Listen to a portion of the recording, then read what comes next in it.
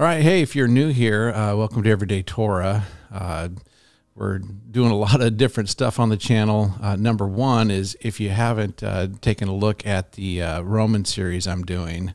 And, you know, for me, I want to do everything in plain language. If you're just brand new to the Bible and you don't understand the Torah, that's my gig. That's what I do. So you can check out the link up here. And another thing that I'm doing is I've got some people in my life that also are seeking to follow Jesus with everything that they are, and they're really smart people, and I want to begin dialoguing with these people about their journey. And one of the things that this is Jacob, by the way. Jacob, say hi. Hello. Hey, this is Jacob. Jacob is a really bright guy, and one of the things that we want to do as dialogue partners is take you through Passover biblically, going to first fruits biblically. That season is getting pretty close for us, and we want to have some in-depth conversations that aren't really good for YouTube videos, but just something you could listen to in your car and have a good time with that. So anyway, this is Jacob Kelch. Jacob, so I am in Northern California, Sacramento area, and you are too, yeah? Where are you from? Yeah, so I'm from Orangevale in the originally, so just on the outskirts of Sacramento. Gotcha. Okay, and so can you just tell everyone where did we meet and what was that like? It was life-changing, Traver. Okay, great. That's funny. No, it was seminary. Seminary I attended, and you were one of my first professors in the first semester that I attended the seminary. Yeah. Okay. And then, so are you graduated? I am. Yeah, I graduated. Gosh, I feel like my memory is slipping. I probably need more coffee. 2019. Yeah, that sounds right. Okay. 2019 is when I graduated. And then your degree is in what? We've got an MDiv, but the focus was pastoral aspect of the MDiv in theology. So same thing with my undergrad was pastoral ministry and theology. Right. So, obviously we are here because you're a follower of Jesus, and you started understanding that a big part of following Jesus is to take seriously Torah, the instruction of God for our Christian life. And, I think what a lot of people would want to hear is, how did you, here you have me in a class. I'm your professor at the time, right? How did that feel when I first started talking about it? What kinds of things were you like? Was there a plus side? Was there did all these red flags go up in your head? What was happening?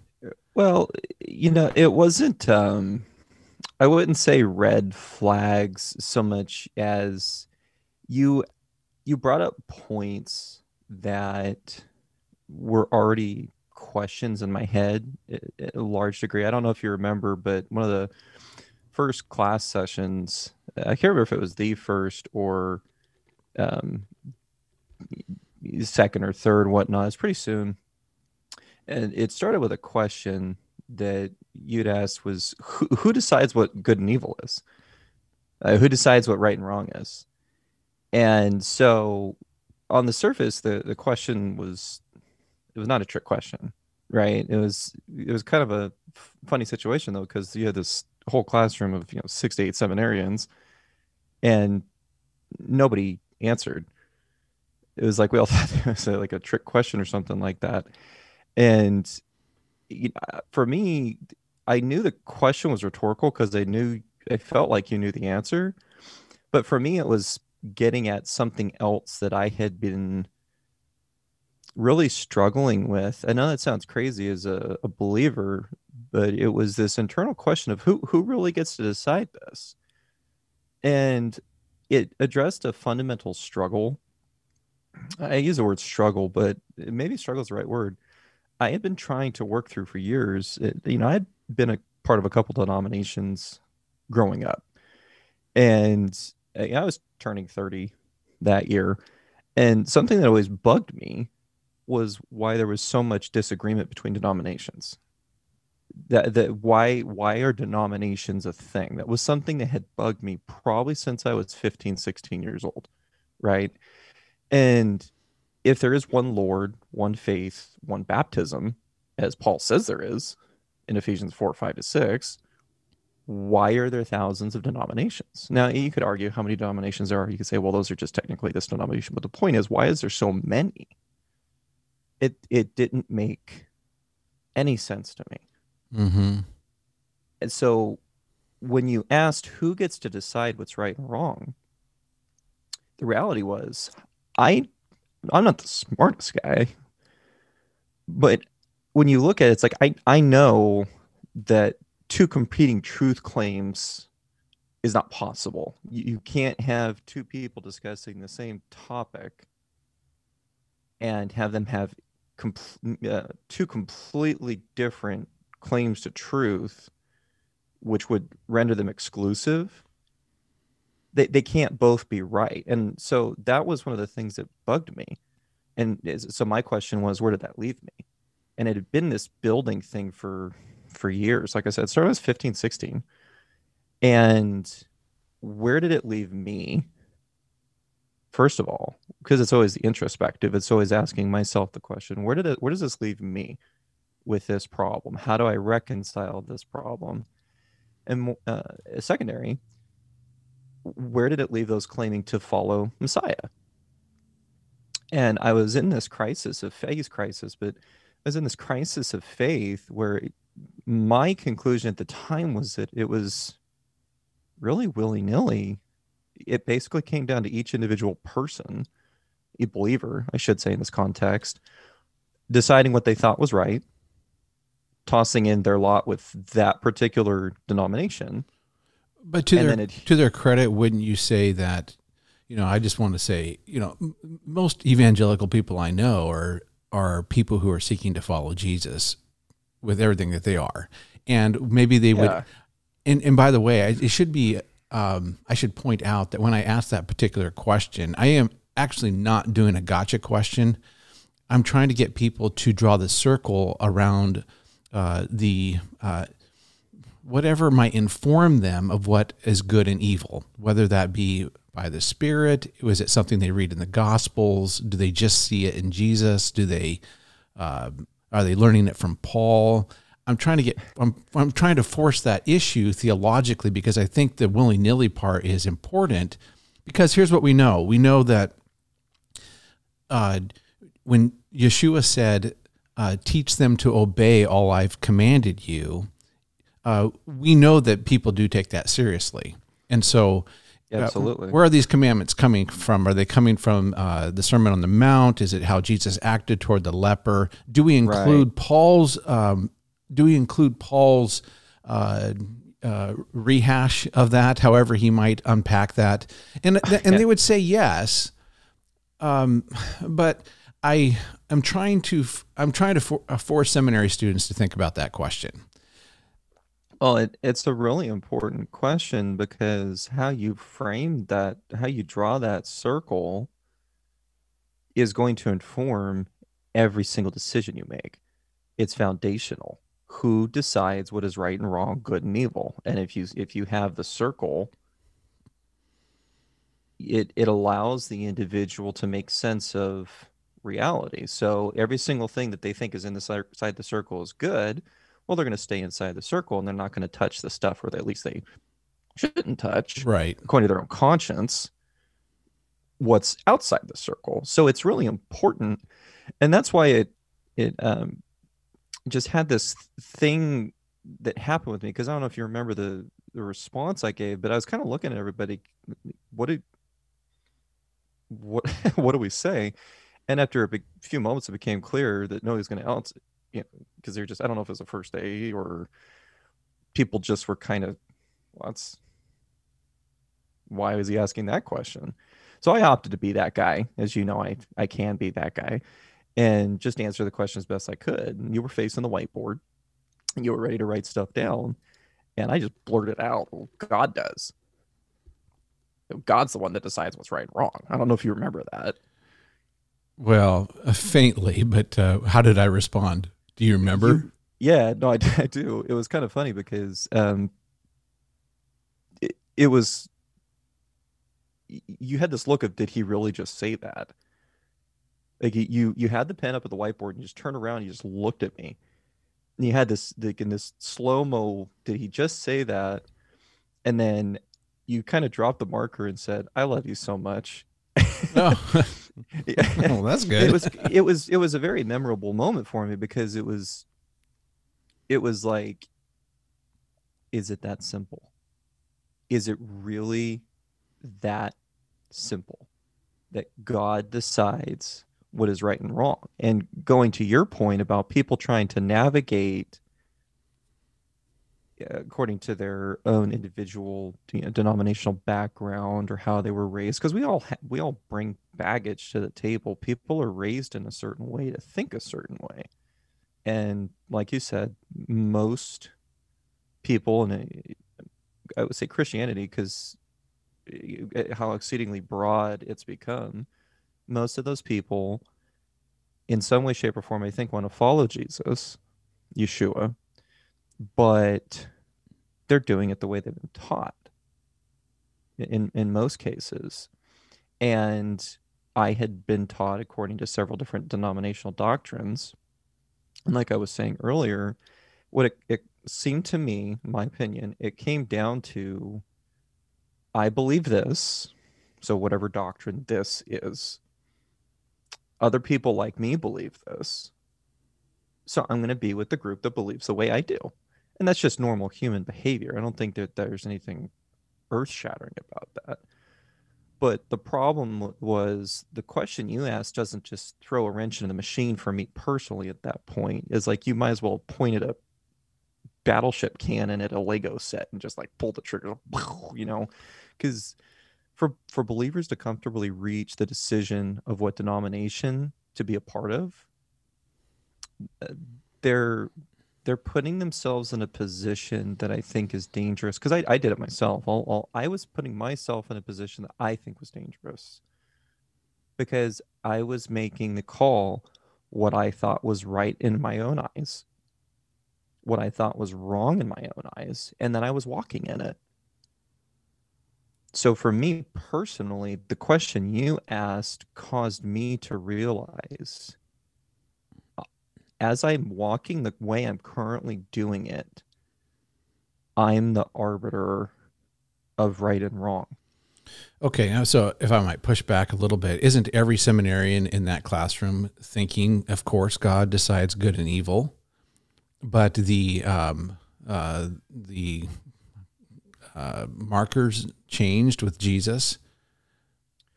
I think that's probably a fair assessment, and I think that's probably why nobody answered the question, because there's several other people in that classroom that I can think of. One gentleman in particular, and he's smarter than me, way smarter than me. He's absolutely brilliant, and he didn't answer.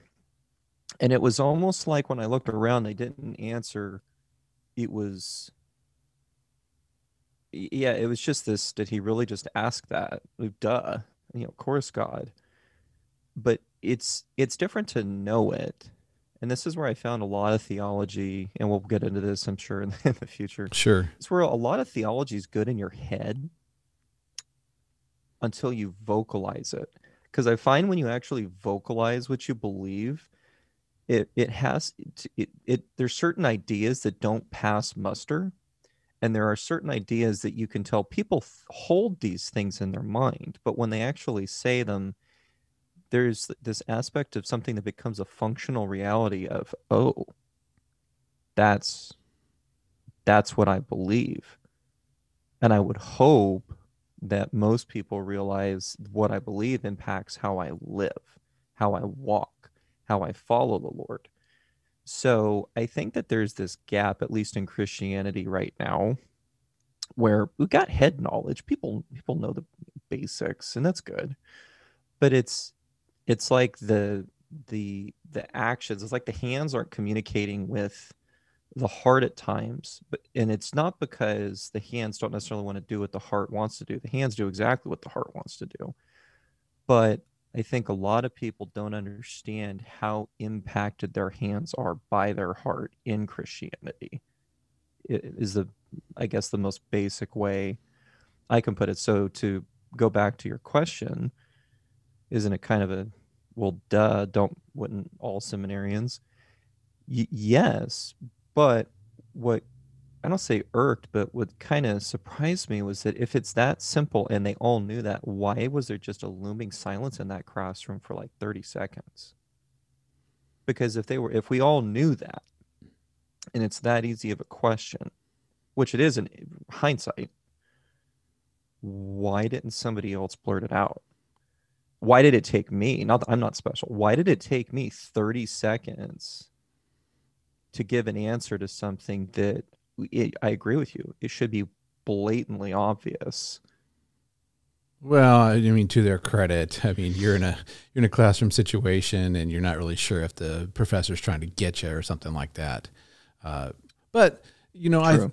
so if I were to, okay, so I'm just kind of thinking through the things that you've said so far. Yeah, the whole denomination thing. I mean, we know why those exist. There are theological preferences, or Right. or it's not a preference. In denominational mindsets, it would be that this is the truth, and we're like-minded people, so we gather around particular doctrinal truths.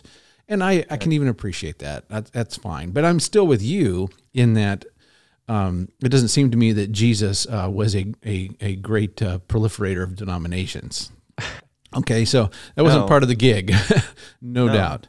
Okay, so now I know that you were thinking the same thing as those seminary students, in that, of course, God decides what is good and evil. But at some point, you were forced to draw your circle around the entire Bible, where you included the Torah in that. Yeah. How would you describe that process for you? What were some of the initial hiccups? Just however you want to reflect on that.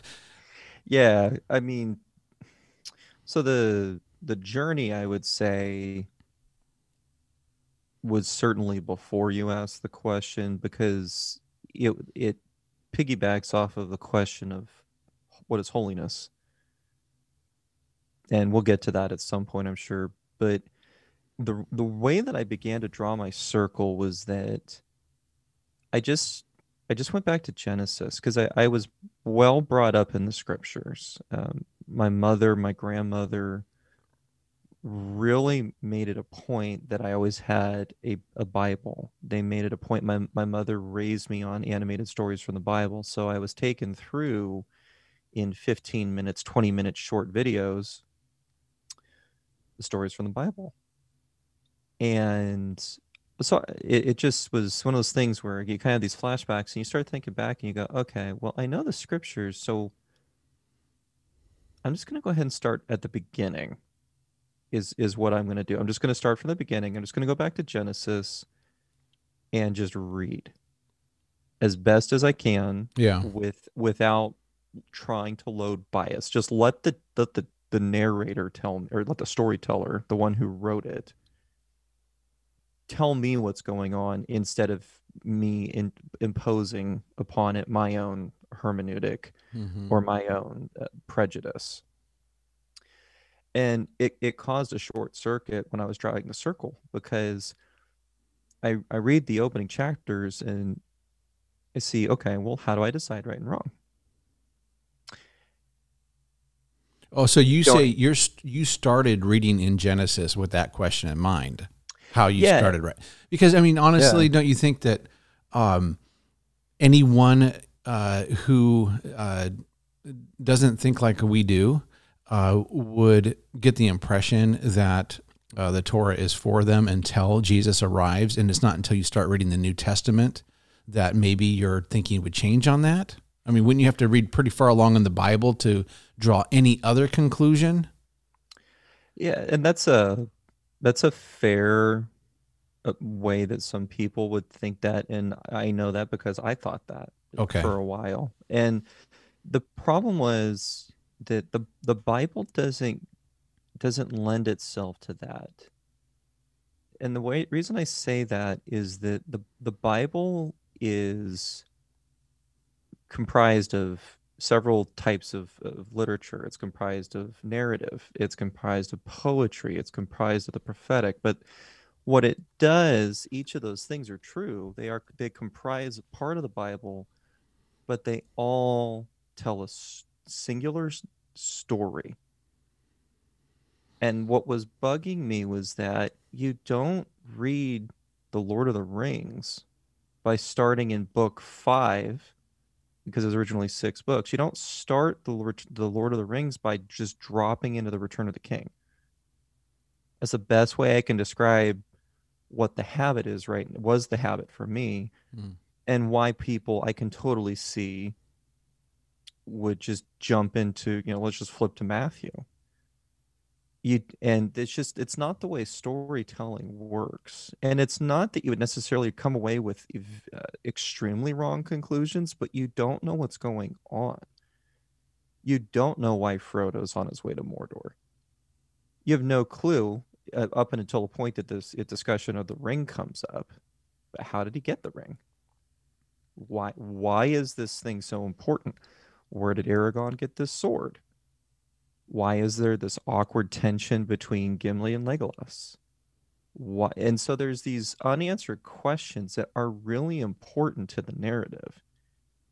And I could use any other story, so I won't go on ad nauseum or at length about that. But that was my thing, was like, okay, this tells a story. So I go back to Genesis and I think, okay, first instance of knowing what's good and evil. Don't eat from the tree of the knowledge of good and evil. Don't do it. When you do it, the day that you eat of it, you'll die. So it's pretty clear from the narrative. I say pretty clear, but it would seem that, I'll articulate it that way. Mm-hmm. It would appear that eating tree of knowledge of good and evil, bad. Not eating from the tree of the knowledge of good and evil and eating from the tree of life, good. Why? Because God said one is okay to eat from, and God said the other one is not okay to eat from. So what happens next? Well, Eve decides the fruit was good from the tree of the knowledge of good and evil. She decides it's good for food. It was delightful to her eyes, and it would make her wise. That was her estimation of the fruit. Right? It was her opinion. So she ate, and she gave to Adam, who was right there with her. And they do this thing, but it was evil in the sight of God. And the question is, why? And for me, I'm looking at this going, well, it's not necessarily that the tree of the knowledge of good and evil is a bad thing. That the tree in and of itself isn't the problem. What God focuses on, did you eat from the tree I told you not to? The problem is obedience, or lack thereof, disobedience.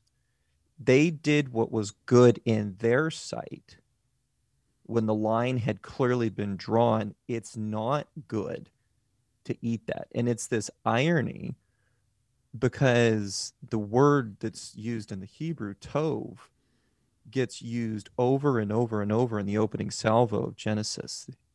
It was good. It was good. It was good. And then you get to the end, and God saw that all that he had made, and it was very good.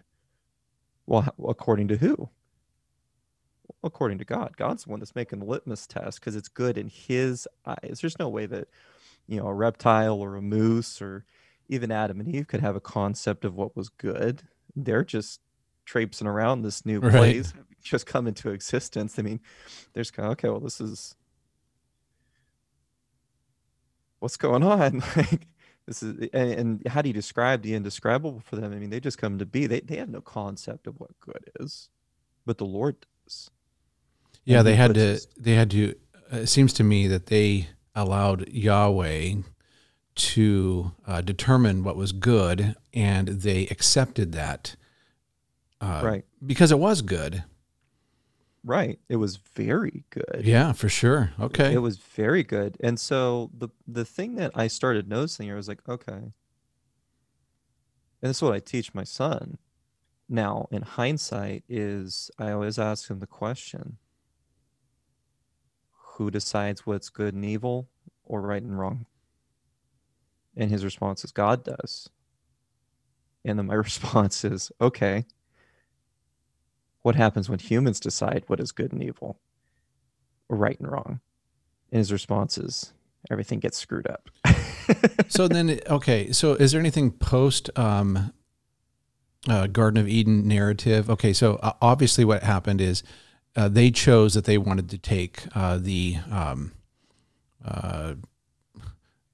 decision-making of what was good and evil into their own hands. Exactly. And that was the besetting issue.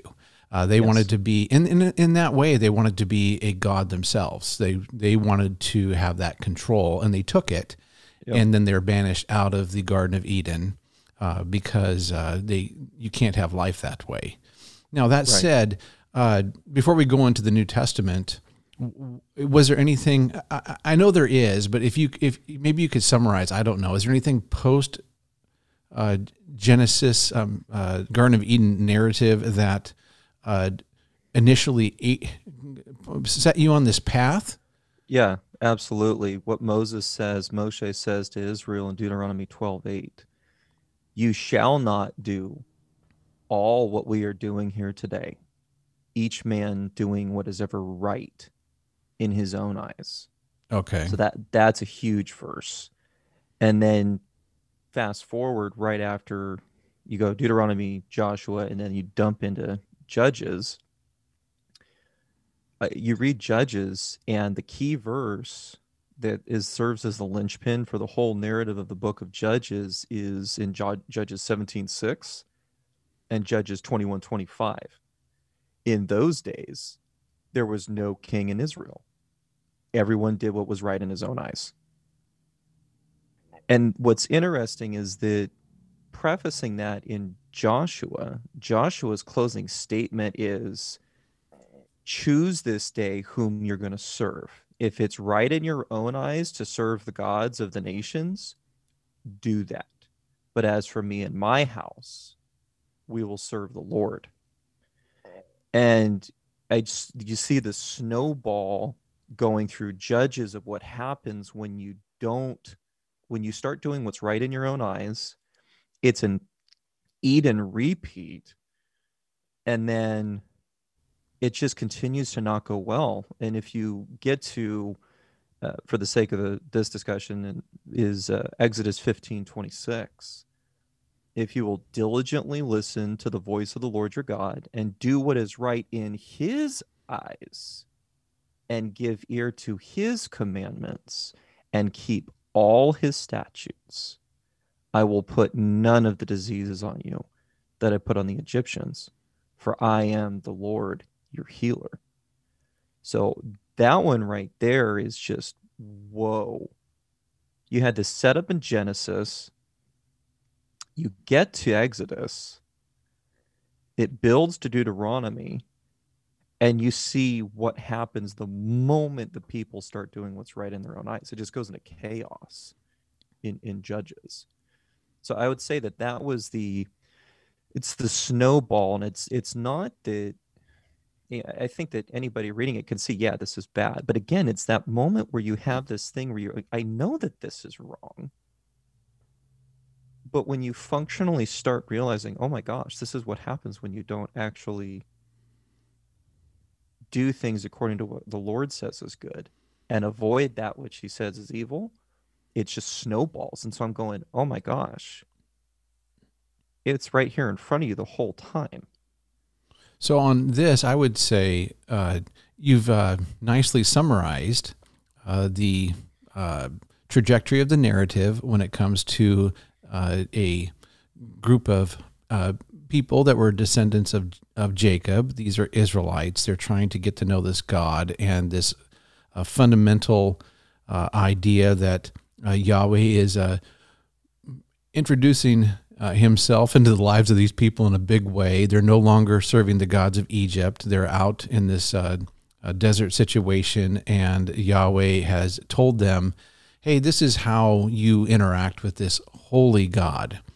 And Joshua, just as you've said, is saying, no, we're going to do it. My family, we're going to do it in the way that God told us to do it. And, if you don't feel that way, all right, go do your thing. But I'm drawing the line in the sand. And then, of course, Israel as a whole doesn't do it well. The prophets come against this. But all right, great. I think any person that is an upstanding seminary evangelical student is going to go, I'm dialed in. So far, so good. Now we have Jesus. Yeah. What are you going to do with Jesus? I mean, he says on the cross, it is finished. Now, I know what he's talking about there.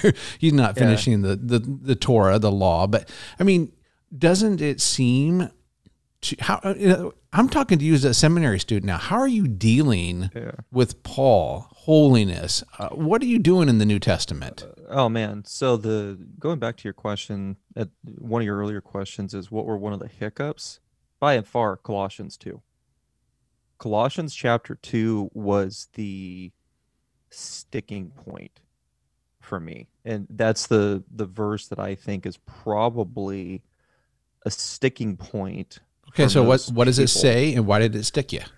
Well, the reason it stuck me was that when you read verse 8, starting in verse 8, so Colossians 2, verse 8, see to it that no one takes you captive by philosophy and empty deceit, according to human tradition, according to the elemental spirits of the world, and not according to Messiah. For in him the whole fullness of deity dwells bodily. And by the way, I'm reading from the ESV for people that are curious. Mm-hmm. It's just the translation that popped up in Logos for me. So I'm not an ESV or anything like that. I just do the responsible seminarian thing and have multiple translations going.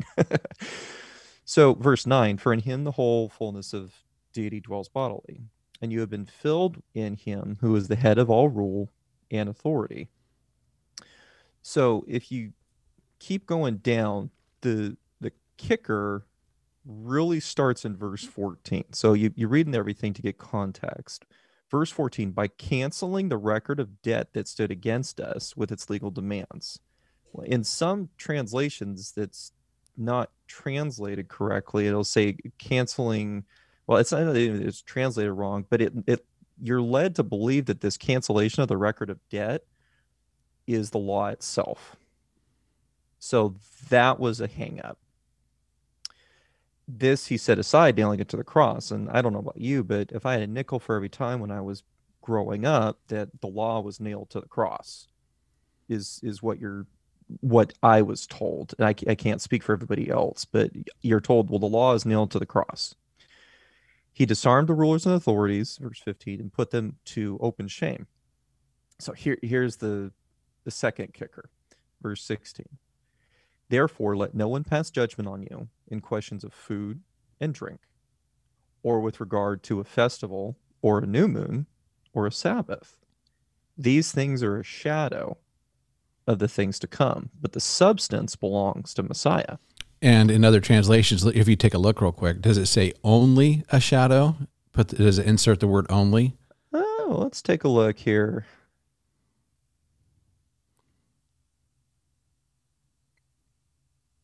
Which wouldn't be in Greek, but... well, so the New American Standard, it translates it, and they, to their credit, they put it in italics, so they're not saying this is in the passage. Yeah, but I'm going to go, for me, but still.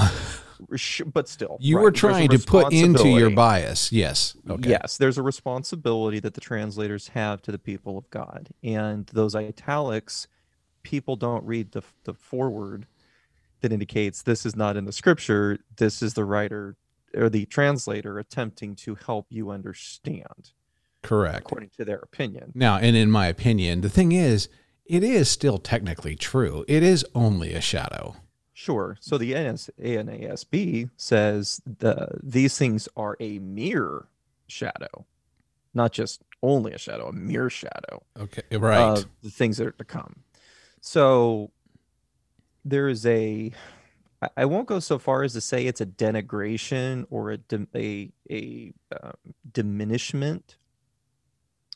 Well, I would say it is a diminishment. I would not say it's denigrating. I don't think the translator is trying to denigrate what was given to the children of Israel. I do think they are diminishing Yeah. by using that word. And I can't speak to authorial intent. I don't know what was going through the translators' minds when they did that. For me, it goes, okay, did you think about what the consequences of your readers' thinking pattern is going to be? And I would say there probably was consideration for that, because you're trying to help the reader think the way or understand the way you think when it came to this verse, what you think is being said.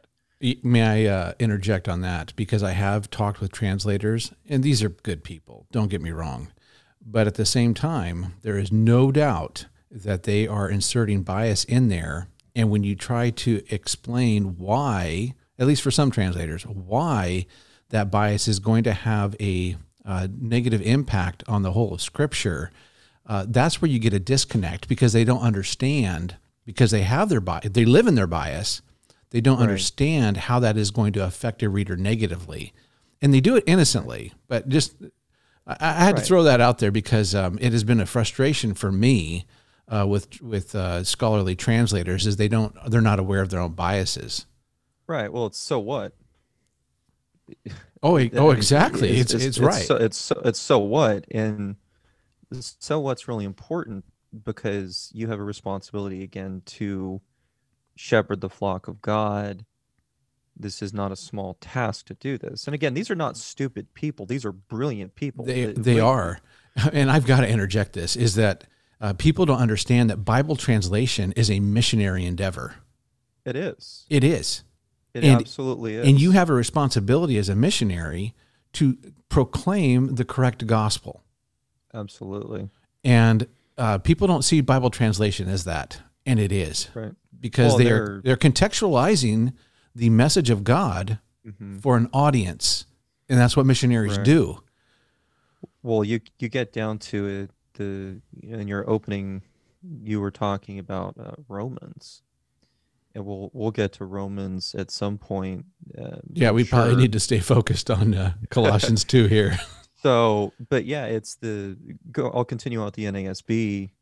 Is let no one keep defrauding you of your prize by delighting in self-abasement and the worship of angels, taking a stand on visions that he has seen, inflated without cause by his fleshly mind.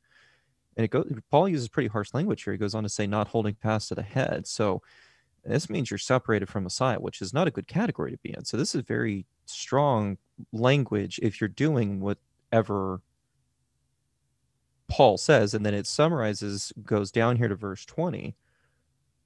If you've died with Messiah, Christ, to the elementary principles of the world, why, as if you were living in the world, do you submit yourself to decrees? That's a problem word, because you think in your head decrees, well, it's got to be the law, is the assumption. Gotcha. And so it's not it's what's loaded into you. You don't think twice about it. You just say decrees. Okay, well, decree is a law. Okay, so this must be the law. It's a very basic assumption. There's nothing. It's a very, very intelligent people can do that. It's not I don't know. I wouldn't make too much of it, because that's how I've read it. It just, you read decrees and you think, okay, well, this is what was decreed in the past, such as do not handle, do not taste, do not touch. Well, the Torah is full of do this, don't do this. So again, somebody who doesn't have a huge Old Testament background, right, is going to read into this and it's not a horrible logic leap to think, oh, well, this is talking about the Old Testament laws. It's not an unreasonable conclusion. And then in parentheses here, it says, which all refer to things destined to perish with use in accordance with commandments and teachings of men. So that is where, 23, this again, Colossians 2 was a huge problem for me. So verse 23, wrapping up, these are matters which have, to be sure, the appearance of wisdom and self-made religion and self-abasement and severe treatment of the body, but are of no value against fleshly indulgence. I don't know if there was just a veil over my eyes that I didn't make the connection. But you're taking a look at this and you're going, oh my gosh, well, it sounds like Paul's coming down pretty hard on the law. It just a first Sure. Yeah. read. But when you go back over it, there's a couple of buzzwords that make you or should indicate that something that can't be correct. And the reason it can't be correct is because verse 23, he talks about self-made religion. What Israel received at Sinai is not self-made religion. It wasn't like Moses went up there, got a chisel, and just started writing stuff on tablets. The truth claim that the Bible makes is that it was God who gave these laws and these statutes. And so I had to reread this several times because of that little nuance. It's a massive issue because you this whole time you're thinking, oh, well, this is the law. This is the law. This is the law. And then verse 8 was another hint. I was like, this can't be the law. Verse 8 says, see that to it that no one takes you captive through philosophy and empty deception according to the tradition of men. So at this point, you're differentiating tradition of men from the instruction of God. And the reason I do that is because of Yeshua, because of Jesus, because what does Yeshua always get on the Pharisees for doing? Holding to traditions of men. Every time. Yeshua is always getting on the Pharisees, sometimes in love, sometimes in a little bit more, it seems like tongue-in-cheek at points. He always get like the hand washing situation in Mark 7. Right. That's the big one that I know we'll cover at some point. But Mark 7, this whole hand washing thing, where that's example, and Yeshua gets into this. It says you're doing this, and this is a tradition. Right. And so, yeah, we'll cover that. But I mean, we know that the thrust of the text is the hypocrisy of them following traditions of men, not of God. And unfortunately, people think this is about a food law in that chapter, and it's not. No. So we will get to that. I need to know, we all need to know, what did you do with Colossians 2? What were your alternative conclusions? How do you now understand it? Well, how I would now understand it is that what Paul is going against, it appears to be the consistent issue of the early church having to battle against, and I use this term in a way that other people may not, but against the quote-unquote Judaizers. This is a repudiation of traditions that had latched themselves on to the commandments of God, not things that originated from the Lord when he gave the law at Sinai. These are obviously foreign to that. And when I began to explore the cultural context, you realize that many of the things that the Pharisees did, for example, was they would put hedges around the law so as not to break the law. To their credit, that's not necessarily a bad thing. Right. But it becomes a bad thing looking at what Paul's saying here when it's a human argument that actually becomes detrimental to you abiding in Messiah and staying attached to the head. Paul says that these things can separate you. So for me, I look at this text now and I go, there's no way Paul can be talking about the law here. He's talking about human, self-made religion and tradition.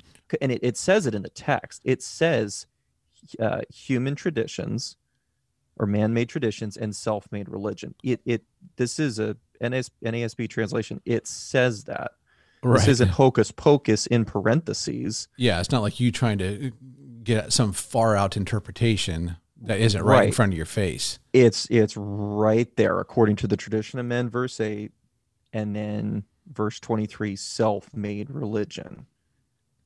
Okay, so then start back up at the beginning, if you can try to pick out those texts with what was nailed to the cross. What you read these things now? What's the shadow? How do we understand these things? How would you now read those problem verses? Yeah, so when he says, "Let no one judge you in regard to food or drink or in a respect or festival or new moon or a Sabbath day," this is verse 16. It would appear that what's going on is he's speaking to believers who are doing these things, but they're not doing them according to the way that the traditions of the time had prescribed that they do them. So there was a niche, there was a extra that had been imposed upon these things. And so what Paul is saying here is, look, these things are a shadow. The substance is Messiah. Don't let anybody judge you when it comes to these things, because the repudiation, the rebuke comes against the human tradition. So it's like, don't let anybody judge you how you're doing these things. If you're doing them according to the good doctrine that you receive from us and what's in the Word. Don't let anybody spin this and say, well, you have to eat the bread and drink the wine in this certain way, or you have to fast in a certain way certain times during the week, or add extra caveats to the Sabbath, like, for example, what the Pharisees did when Yeshua and his disciples are passing through the grain field, and they say your disciples are doing what's not lawful on the Sabbath. And Yeshua rebukes them and says, have you not heard? And he goes into the whole diatribe, the whole little anecdote with David. Right. And he rebukes them. So it's not the picking of the kernel if you're walking. It would have been the making of bread. And so there's no violation of Torah. So when I look at this, I go, this is what he's talking about. He's talking about the extra stuff, the leaven of the Pharisees that got in. It's extra. It's not God-made. It's human addition. It's man-made tradition. It's self-made religion. And Paul says, so don't let somebody do that. And it's interesting because he's actually quite generous. And he says that these things have the appearance of like being good. Mm. And maybe they are not all bad. So then what is being nailed to the cross? Let's just start there. What's being nailed to the cross? Well, it says flat out, it's the record of debt. Which is different than the law? Well, does the law indict you? It doesn't. It does indict you. It indicts you, but it's not actually, it doesn't start off with it's a tabula rasa. It's a blank slate, right? You do this is good. You do this is bad, right? So when you get to this record of debt, the connotation in the passage, it's a list of the particular offenses you have done. Right. That debt, because it's not like everybody's broken every single aspect of the law in the sense that, and I know people say, well, there's a passage where it says if you trespass against one law, it's a trespass against the whole law, you break the whole thing. I got that. Right, but yeah. For the sake of the conversation, not everybody has physically murdered. Correct. Not everybody has committed physical adultery. Not everybody has built a wooden statue and bowed down to it.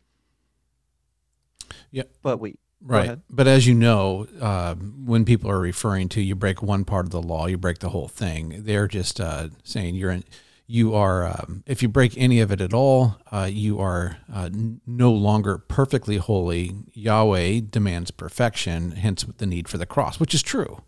Yeah, and that's an absolute truism. For the sake of this conversation, that record of debt, it's the term, the legal term is this idea of you did this, this is now in the list of charges against you. Paul is saying, in my opinion, and I think the context bears it out, that certificate of debt, what you owe, that gets nailed to the cross. It's not the law that gets nailed to the cross. It doesn't say it's the law. But when Paul wants to talk about the law, he says the law. So this is Right. obviously not the law. This is obviously, I say obviously, I don't mean that in a condescending way, but it seems that Paul goes out of his way to make sure that the people that are looking at this would understand that this is not the law. In fact, the Greek karographon it's like a record of debts. This is how it gets borne out in three different lexicons. You have Strong's, and then the Louw-Nida. It's record of debt. The people who do these don't even try to say it's the law. They're very clear. It's a record of debt. That's all it is. It's not nomos, which is law. It's not nomos. So you have to just look at this and go, okay, Paul's talking about a record of debt. He's not talking about the law. So if it is, we just take it at face value. It's that he forgives us our trespasses. Well, okay. Let's back up and say he forgives us our trespasses by canceling the record of debt. Well, then, okay, there it is. Does yours, the translation you're looking at, does it say and the ordinances? It says that stood against us with its legal demands. God, right. And that would be for me a little more appropriate translation. So right. The way that I have understood it, and I guess I'm summarizing you, is that before you have met Messiah, the law utterly condemns you. That's what it does. It's designed to point out your transgression. And the thing about it is once we find the one that can take away that sin, remove that sin from us, Jesus on the cross, our Passover lamb, what he does is he, by his blood, takes our sin, however you want to understand that even, but in this context, it's going to be the record of sin, the transgressions, and he takes all of your sin and nails that to the cross. He's not nailing his own instruction to the cross. He's not even, and to say it another way, he is not nailing the law that helps you see your sin to the cross. Right. And so then what I would say is what happens is the relationship of a believer to the law changes post-salvation. Whereas before it condemns you, afterwards there is no longer any condemnation. Instead, now it instructs you in righteousness. Yeah, absolutely. It becomes, well, so one of the poorly translated situations is where it says the end of the law. Christ is the end of the law. Right. That's not a good translation. It's the better idea conveyed in that is that Christ is the goal of the law. Right. And so that just one word, a completely different connotation.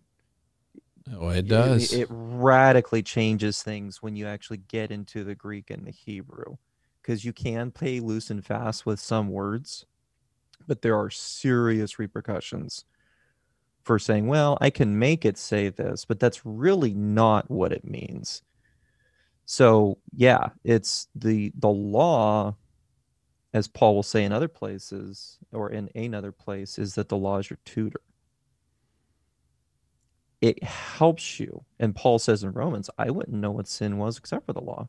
So I don't know if I'm missing the mark unless I've got the law. So logically, if you completely get rid of the law, you no longer know what is good and what is evil. And that was to land nicely and kind of like stick the landing. Right. That was the thing for me. If you in Colossians that helped me finally get over the hump is that you can't nail the law to the cross, because there's how then will he judge the world in righteousness? It's just completely arbitrary. You don't know what offense you've done, and God would not be able to prove what was right or wrong according to what set standard has been established. So it would make more sense that what Paul is talking about is the leaven of the Pharisees, if you will. And it's not just Pharisees. Everybody puts the rap on the Pharisees. It's not just the Pharisees. I would dare say this is where the denominational conversation comes into play.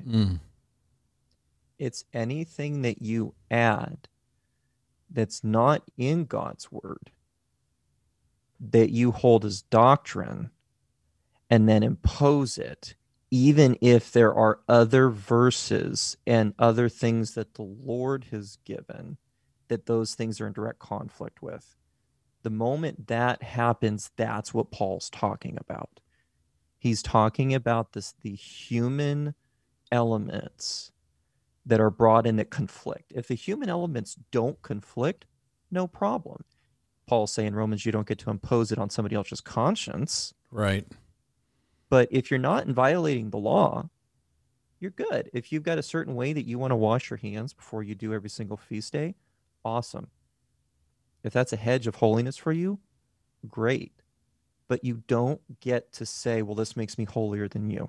You know, I want to say I really appreciate how you put that for everybody, because I think that a lot of people fear that if they begin to follow the Torah, they're going to lose their cultural heritage.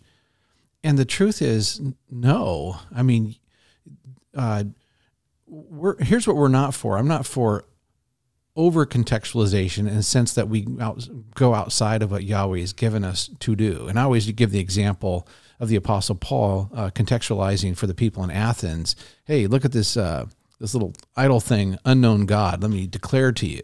But then he doesn't, after that, go and unbolt the thing from its base and take it into the synagogue and continue to contextualize, right? I mean, there's a point at which he stops. Now, that said, is that I think that people fear that somehow, you used to say your background is Presbyterian and you have a particular way, you know, you guys have a vibe in your congregations, okay? You dress a certain way, you comb your hair a certain way, you interact with elements a certain way. I mean, we get all that, but that's one of the beauties of what God has prescribed in the Torah is do those things, but you can, don't obliterate it, but adapt it to your cultural context. And, right, you know, and I just like, man, people get so fearful. Now, are there things that you're going to have to let go too, because those particular practices belong to a pagan god in some way? Yes. Yeah. And that I'm not going to mince words on. There are things that people are going to have to let go. But, you know, look, that's the thing. And I know that I'm slamming a lot down already, but you know, when we invited Jesus into our life, it's a complete wrong way to phrase that. We were invited by Yahweh, by Yeshua, into Yahweh's kingdom, into Yahweh's life. And, you know, there's some cultural things that we're going to have to cut ties with in order to be a part of a brand new narrative, a new kingdom, doing things Yahweh's way. It happened for the Israelites. And of course, they innocently build a golden calf. They shouldn't do that. But the thing is, they innocently did it. And Yahweh doesn't like that. And so there's going to be things that people have to let go. Now, in all that, here's what we need to do. We're going to have many, many conversations like this. Yeah. But what I want to do is I want to continue right now in what are any other additional comments you might make on Colossians 2 in your progression, and then finally the idea of holiness. Because I think that does work into Colossians 2 a bit, in that, okay, the certificate of debt was nailed to the cross, but you are still held to a holiness standard. I mean, we're coming out of a narrative in the past, moving to a new one, and God does want us to be holy. What's your thoughts on all this? Yeah, so I mean, I would say that I've probably exhausted the commentary on Colossians at this point, but what I would do then is I'll make a logic leap here, Okay. and I would say the logic leap is Peter and Paul were never in disagreement. Peter speaks highly of Paul at the end of his correspondence, and he Right. says people twist Paul's words. So I make this leap because of your question about the connection with holiness. So if you go to First Peter chapter 1, and I'll pull it up here in my my logos, First Peter 1:16. Actually, I'll start in 13 for context. Therefore, preparing your minds for action and being sober-minded, set your hope fully on the grace that will be brought to you at the revelation of Jesus Christ, or Yeshua HaMashiach. As obedient children, do not be conformed to the passions of your former ignorance. You used that word earlier, the Right. golden calf. Do Yeah. not be conformed to that. But as he who called you, to your point, you didn't invite Yeshua into your life. That is not the way this works. If you read the end of Revelation. Now, for our listeners, I want you to know, Yeshua, Jesus does come into our lives, but it's a paradigm that has given people a way of thinking about their relationship with God, like somehow God just is an addendum to what I already do. Right. So yeah, to clarify to the listeners, because I do not want to come across as crass. When you started having the dialogue with Messiah and received the grace and the mercy of God through the power of his son's cross, there was something going on there, and I do not want to minimize that. Yeah. Our language, our vernacular is not capturing that moment correctly when we say we are inviting him. Perfect. That's not what's going on. Do not diminish that moment. That's not a good description of of the transaction that just occurred. Because the end of Revelation, who says come? The Spirit and the bride. They say, come. And then it says here in verse 15 of 1 Peter chapter 1, but as he who called you, so now you're called. Right. You're being brought. And it says, as he who called you is holy, you also be holy in all your conduct, since it is written. And the quote here is from Leviticus 11:44. You shall be holy, for I am holy. And this is where good and evil and holiness are completely tethered. Okay. If you do what is holy, you are doing what is good. And if you're doing what is good, you are doing what is holy and set apart. If you do what is evil, you're no longer walking in holiness. And the only frame of reference that Peter would have had, that Paul would have had, and I will say by default we should have, the only frame of reference that we have for right and wrong, good and evil, and understanding what it means to be walking in holiness, it's demonstrated in the New Testament, but the foundation of that and what that actually, Yeshua gives us what a functionally holy life looks like. The apostles give us, despite their shortcomings at certain points, right, gives us a pretty doggone good, functionally holy life. Their frame of reference for what was good and holy and pleasing is completely couched in the Torah. That's the only frame of reference they would have had for what was good and holy and righteous. and for what was bad, evil, what was clean and unclean. There's no other frame of reference for them. They weren't pulling from Babylon. They certainly weren't pulling from the Romans. They most definitely were not pulling from the Egyptians. Certainly not the Assyrians or the Philistines or anybody else. God held them according to the standard he had given them. So this connects with me for holiness, because holiness is what the Lord wants of us. This is what his apostle Peter says. You should be holy in all your conduct. Okay, well, I believe that the Lord is a just judge. It says he's a just judge. Psalm 7 says he's a just judge. Is the King of Kings and Lord of Lords and the judge of all going to give me a situation that is untenable where I don't know how to be holy? No. And his yoke is easy and his burden is light. Right. And by the way, that's also in the Torah.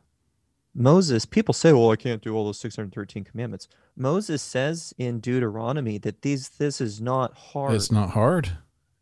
What's hard, tying into Colossians chapter 2, right, is the man-made mucky-muck. Yeah, for sure. That's when it gets hard. The commandments of the Lord are pure. Go talk. I wish I could have a conversation with the writer of Psalm 119. That dude can't get enough of the Lord's law. He loves that thing. James loves it too. James loves it so much that he says it's the law of freedom, the law of liberty, the perfect law. You're right. Yeah. So, I mean, what's going on there? James says the law gives you freedom. Well, I thought that law thing was enslavement. And no. To the mind that is set on the spirit, that has been liberated from the flesh, that walks according to the spirit, you look at that law and you go, oh my gosh, this is so wise. This is so good. This makes so much sense. It's just awesomeness. So, yeah, again, the tether there with holiness is, God is not, and this was one of the biggest conflicts for me prior to realizing, oh shoot, we're actually supposed to keep Torah, was I could never get a straight answer on what was sin. And you learn this in Torah, they'd move the boundary marker. And the scriptures say, don't do that. Right. Don't move the boundary marker. But I would find people would adjust the boundary marker based upon their own internal reasoning. I did it. I would move the boundary marker based upon a situation to suit my needs so I could justify what I had just done. Well, and then last time I checked, I think everyone would agree with this, is that we are to be wholly separate, just as our Heavenly Father is holy and separate. And because we've given back to Yahweh the right to determine what is good and evil, we have repented, and we're now totally sold out to the idea that Yahweh knows what's best for our lives, to proliferate the kingdom. You and me, part of non-nominal Christianity, we're all in. This is our life. So, hey, Jacob, thank you so much for talking to me. We're going to have many, many more conversations. Hopefully, this will benefit people listening in. And by the way, if you are listening, just know that I've got different conversation partners. They're all at different points in the process, I guess. Some are just brand new, discovering that the Torah is important for Christian living. And in all this, you need to hear something from me and Jacob. The Torah is not the fourth person of the Trinity, if you want to think of it that way. Our focus is Jesus. We want to be like Jesus. We're saved by grace through faith, but we also know that we were predestined to walk in holiness, or, as Paul says in Ephesians, to do good works, mitzvot. But it's like so much deeper. It's an act of love on our part, that it is truly a law of liberty, a law of freedom, that facilitates joy in a way for us to worship God in a way that exalts Jesus as King of Kings, and that's what we're all about. So anyway, we'll be back with you next time, and we'll just try to get these out as soon as we can. And we have this evolution of everyday Torah, and I just want to say thanks so much, and we'll see you next time.